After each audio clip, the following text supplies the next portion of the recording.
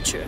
But then I went to go for the Olympic gold medal, and today I'm a mindset coach. And to me, all in one is one world, because we are one world, and it's all about achieving goals, crazy goals out of the heart into the world. And that's to me Olympic Games, because you need to be a little bit crazy to going for that goal. And as a teacher, I always try to convince the kids to go for a dream.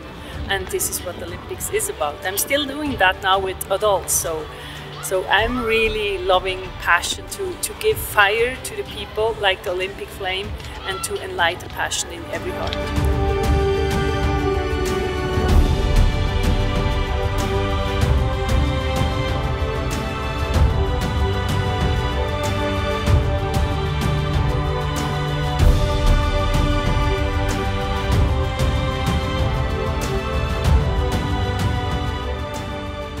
Merci Lausanne 2020, c'était un grand honneur d'accueillir la Flamme Olympique.